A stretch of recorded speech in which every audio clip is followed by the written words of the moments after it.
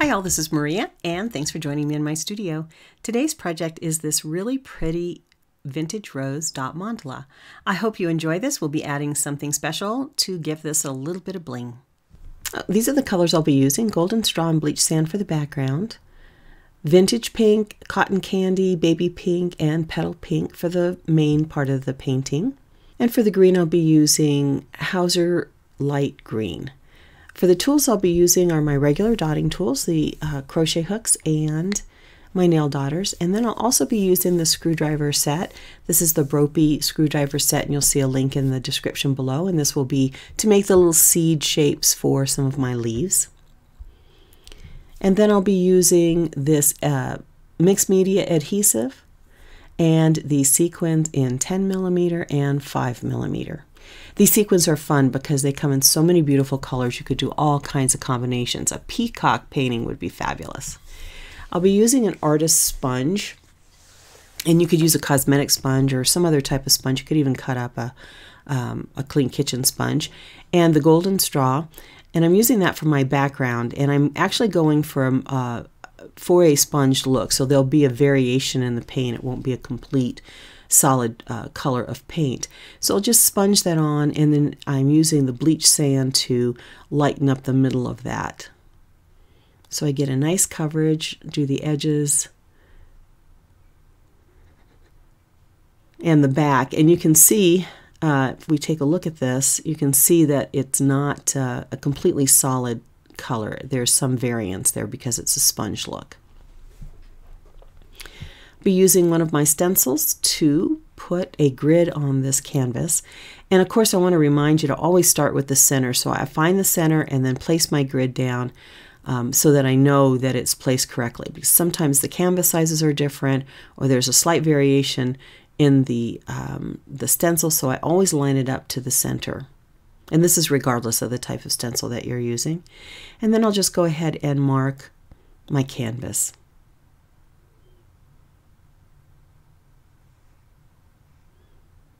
I'm using the General's charcoal pencil. I'm going to start off with the vintage pink and my K 10.5, 6.5mm dotting tool, and then a sort of on the larger side of my nail dotter. It's not the largest set, and you know, it's hard for me to give you exact because these nail dotter sets are so very different, but I'm using the cotton candy, and I'll put in my first row of dots, and then I'm using the Hauser light green and a small nail dotter to fit in between, two little dots in between here, and I'm just starting to bring in some of that green for the foliage. Now I'm using the baby pink and a little bit larger nail dotter, and I'll add those dots. Using the green again, I'm going to place two little dots in between those last row. Now, if you can't get two dots in, don't worry, just put one. Just use a size that fits.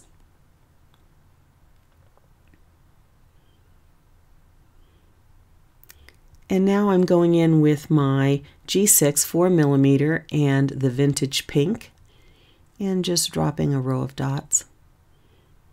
I really love the variance in these colors. It's a little tough to see, I think, with the camera lights, but it's really pretty.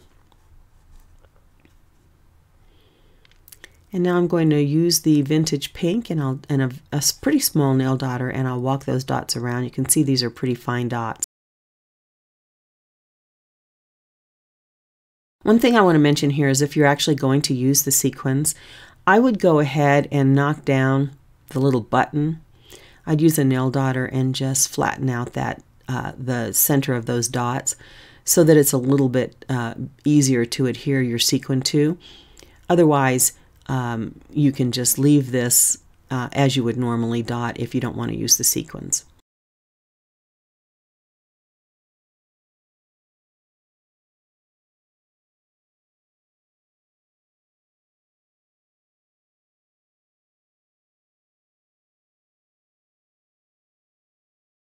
Okay, good, we're done with that row.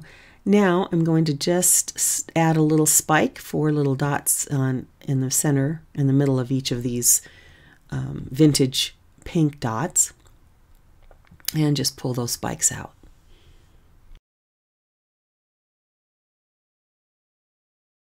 Now I'll be using my I9 5.5 millimeter, and at the tip of each one of those spikes, I will use the baby pink and place a slightly larger dot.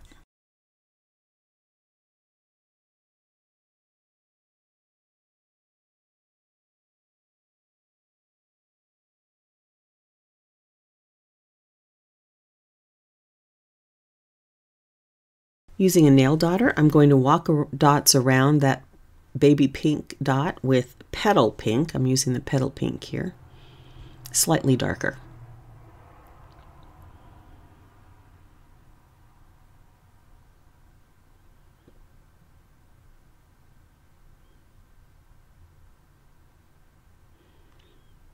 All right, now I'm going to start using my screwdriver set, and I'm actually using the 4 millimeter size to make these little leaves, these seed shapes. You can see that I'm angling the screwdriver just a little bit to give a little bit of a little point there, a little angle.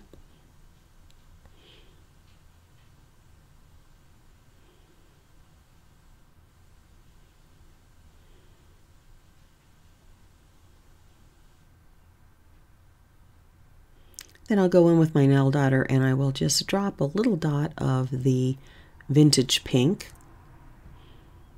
That's the darkest pink that I have in this particular painting.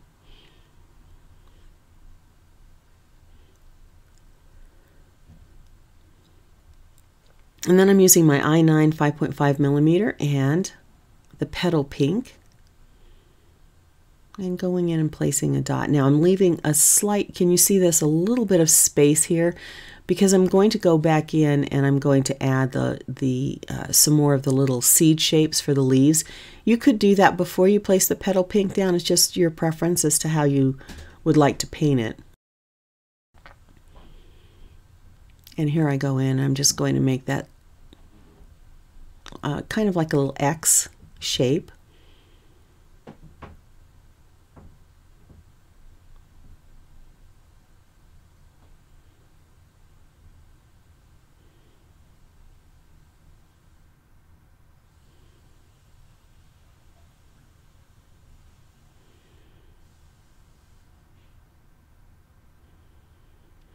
And now I'm going to start walking dots around, and I'm going to build this one up a little bit more.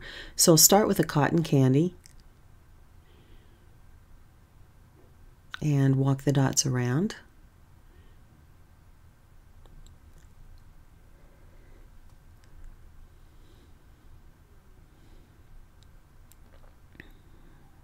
I thought it would be really pretty in this painting to add the sequins, because I absolutely love them, and there's so many different colors. It'd be so pretty to have some paintings with the sequin. It adds a little bit of sparkle. I love crystals too, but I want to try something a little bit different. Let me know what you think. Do you like the sequins? I like the fact that I can dot right on top of them, actually. All right, so I finished up that row, and now I'm going in with the baby pink, and I'll place a row. I'll walk the dots around with the baby pink for each one of these little petals.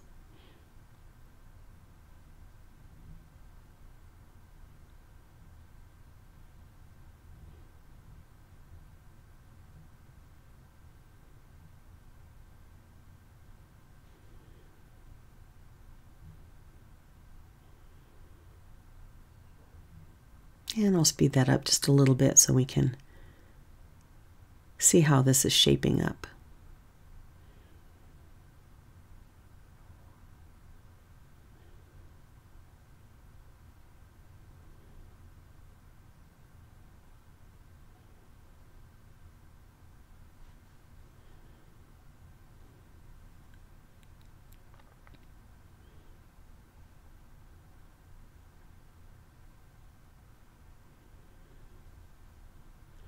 All right, now I'm going in again with my nail dotter and placing a row of the Petal pink.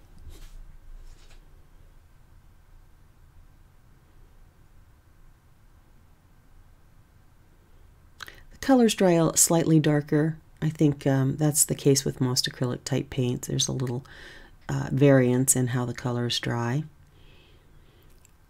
So you'll have a little bit more contrast in the finished piece.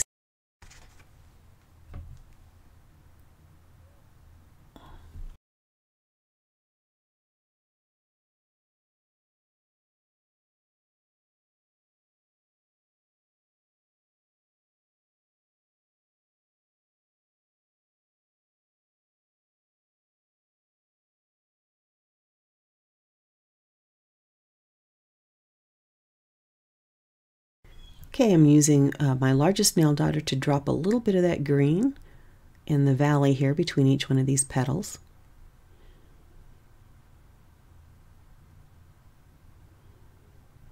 And then I'm using my 5mm screwdriver, and I'll place a little bit larger leaves on each side of these little green dots, angled right up against the petal.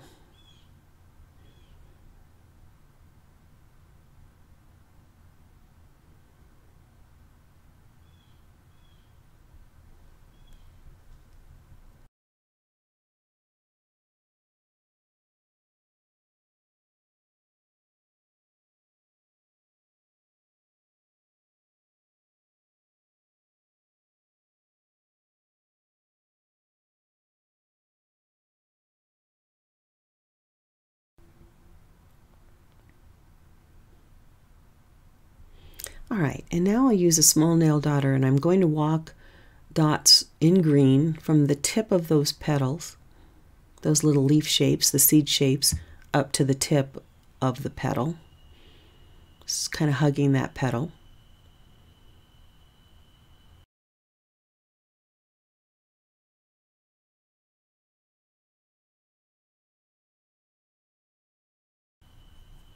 Oh, little boo-boo.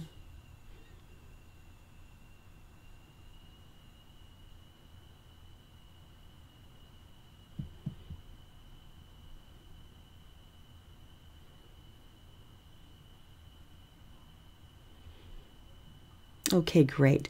Now I'm using the vintage pink and a smaller nail daughter to drop what I call a reference dot, and I'm just trying to give myself a little space and understand the space. Now I'm going in with the vintage pink and the I9 5.5mm crochet hook and dropping a dot there.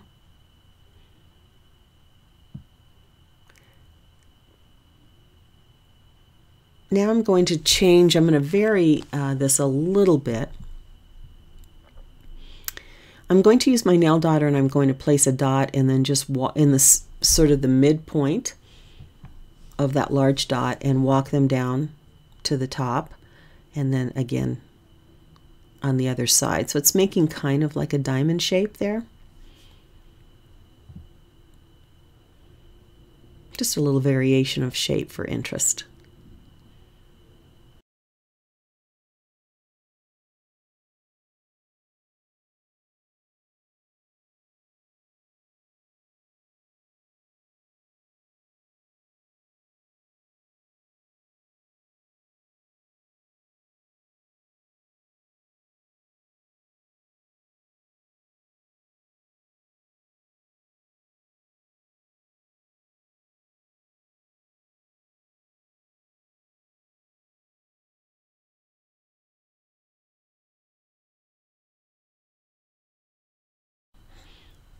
All right, now I'll walk some dots around.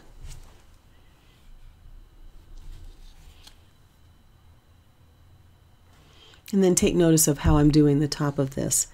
2 larger dots, so it's kind of like a little crown there, a little triad at the top. And we'll do that all the way around.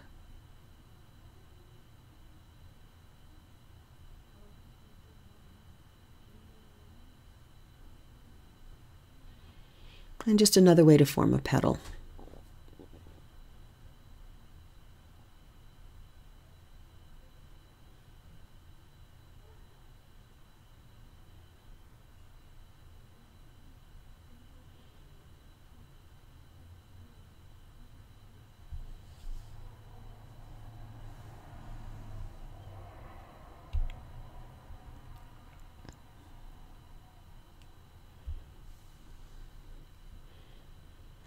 Okay, now at the tip of each one of those little green arches, I'm going to place another green dot, and this will start me on my next row.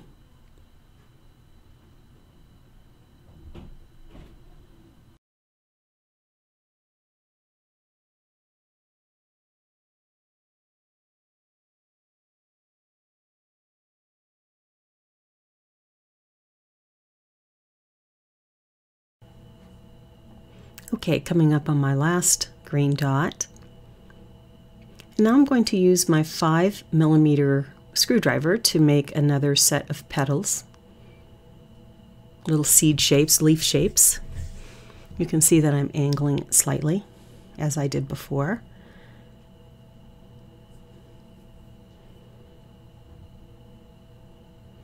I think it's fun to add these additional shapes into the dotting. It's really pretty. It adds a nice little bit of interest. So just keep going around with that.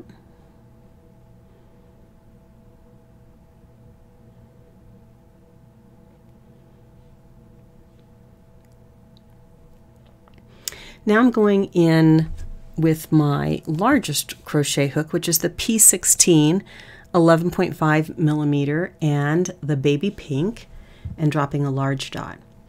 Now this is where I was mentioning earlier that if you want to add the sequins, you want to knock down those buttons. It's especially important on these larger dots.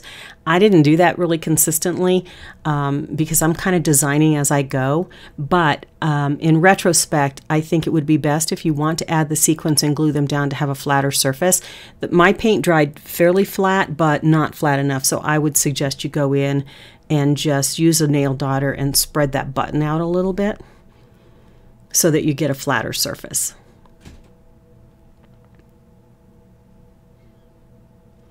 And I'm using the baby pink, and I will walk dots up starting at the tip of that leaf, each one of those leaves, and hug this centered petal dot.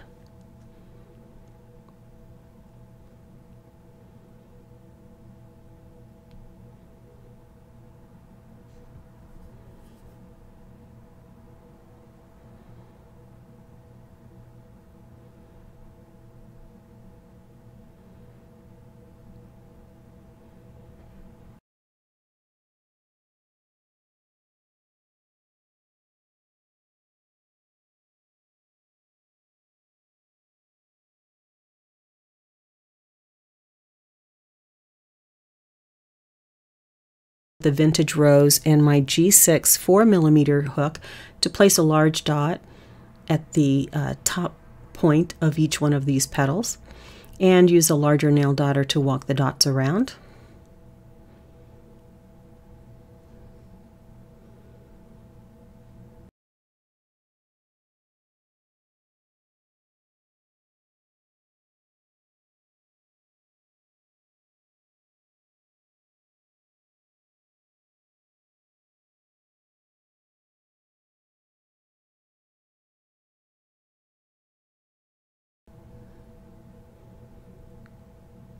And you can see that at the top, it's a little flat.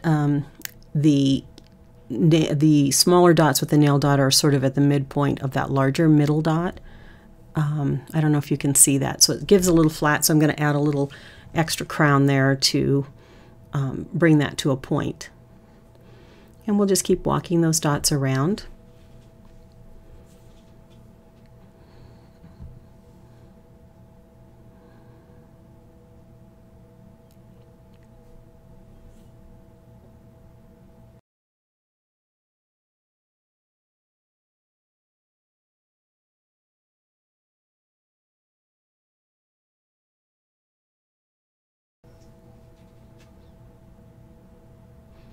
Okay, and I'm using a smallish nail dotter. Actually, it's on the fairly small size to put three little dots there, and then one on either side to just fill in the space. And that will give me a little pointy tip to this petal.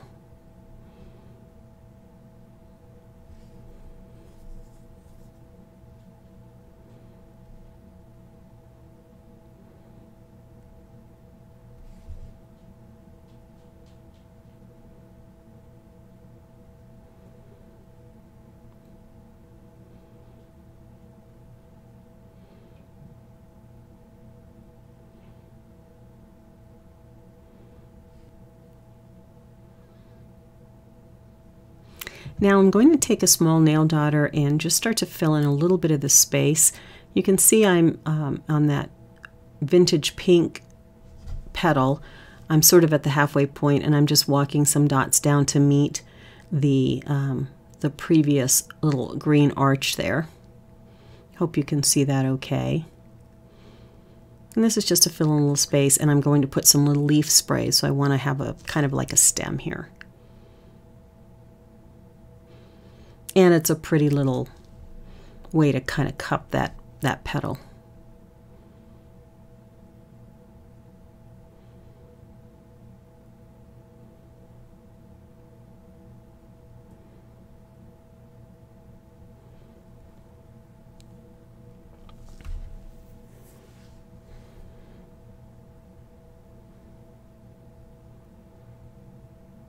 And now I'm going to use the smallest of my screwdriver set, which is 3mm, and I'm just making a little leaf spray. So I have my first sort of seed style dot, 2 on either side, and then 1 sort of in the center. And you could pull that out a little further to make it a little bit, to maybe simulate a leaf, a different shape of leaf.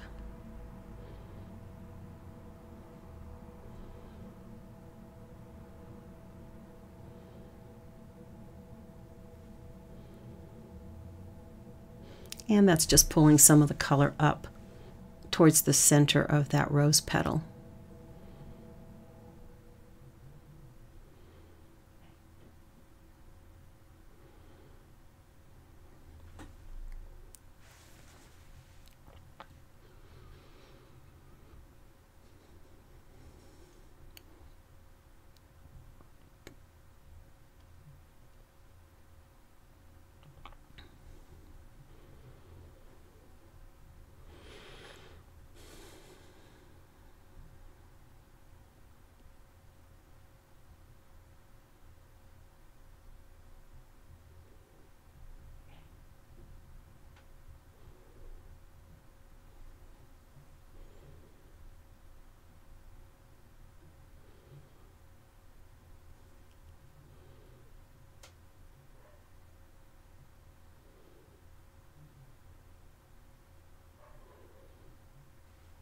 All right, now I'm going to start to do the edges.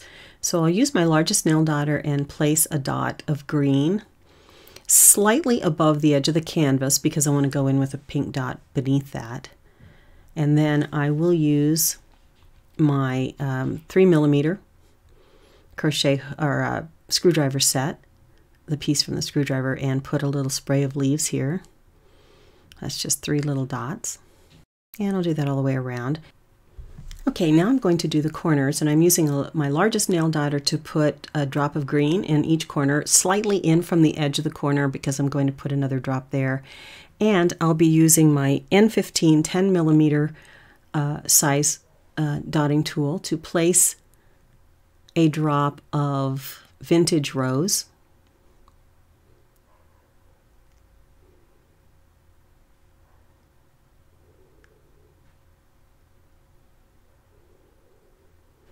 And use my nail dotter and some green to walk some dots up around the bottom of that particular rose.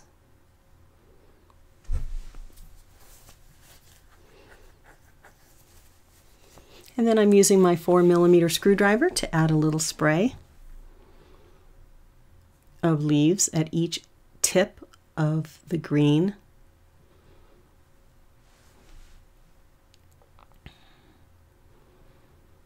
Go in with a nail dotter and walk some dots around the top part of that center large dot, and drop a little bit of pink at the end, at the tip. And don't forget, if you're going to frame this, you'll want to pull some of these pieces in a little bit so you have enough space for the frame and don't cut off any of the painting. Okay, this is how it's looking so far.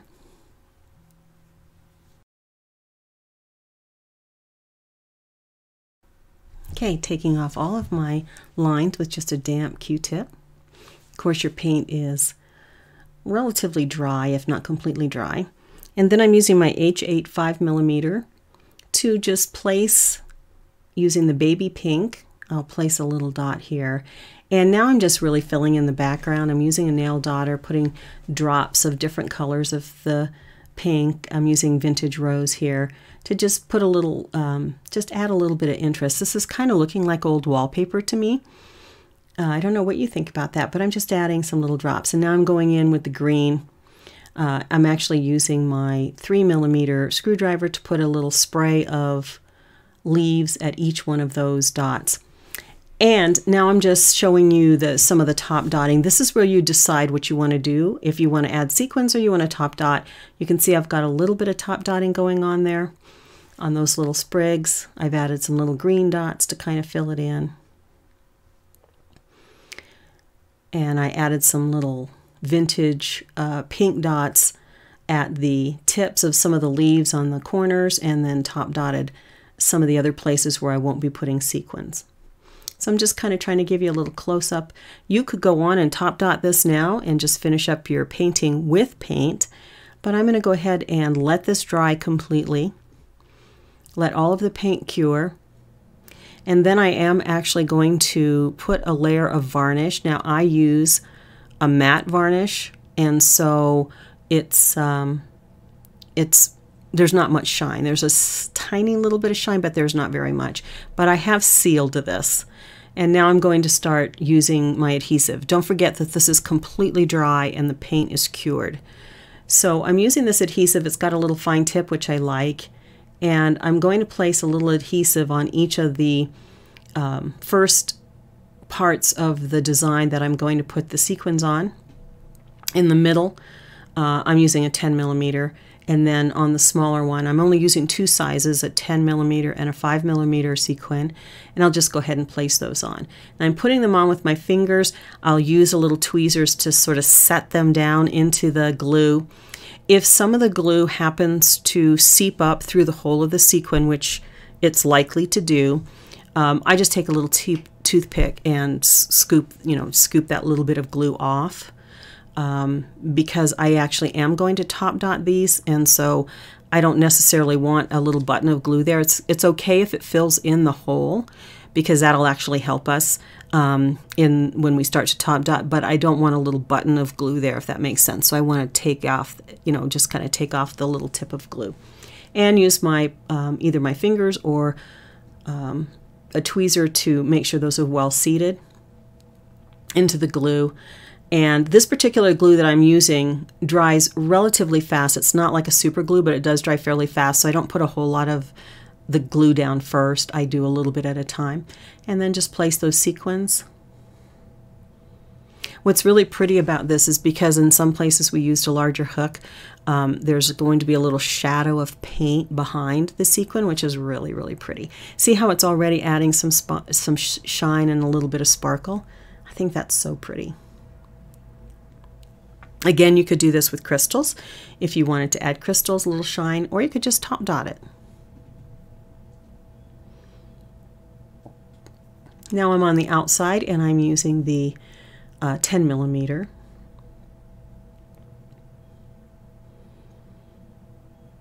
And this is where I told you, I would knock it down. I was designing this as I went, so I didn't necessarily do that. I think I did it on the corners.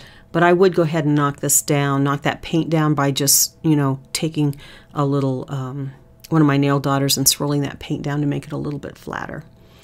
And there you go. Isn't that pretty? Little dimension too. Now I'm going to let this completely dry, and I'm talking, 24 hours. And then I'm going to come back in, and with my regular acrylic paint, I will just top dot this using a size of tool that I think works. Most of these have at least one top dot on the sequin, and in some instances there are multiple top dots. One thing that I want to alert you to when you're top dotting on this sequin is that the sequin has a hole in the center. So when I top dot, some of that paint is going to fill in that little hole in the center of the sequin, and I may have a little divot there, where it's kind of filled in. It's not seeping behind it, but it is filling in that little depression. And so if that's the case, I let it dry, and then I'll just put another drop of the same color on to kind of fill it in, a little smaller tool, and I'm filling in that divot. And so you are likely to have to do the same thing. Just keep that in mind as you're going and doing your top dotting. But in the end, I have enough paint built up that I can't see that little divot there. And so just go ahead and top dot it, and we're ready to start looking at the final results. All right, let's take a close look at the corner details and the side details. Let you get a look at that, and also what the final top dotting looked like. And then here's the final piece. Hey, I hope you enjoyed this video. I hope you enjoyed seeing sequins added to the dot mandala. Let me know what you think about that. Is that a technique that you would try with your dot mandalas? Thanks so much for joining me in my studio. Take care.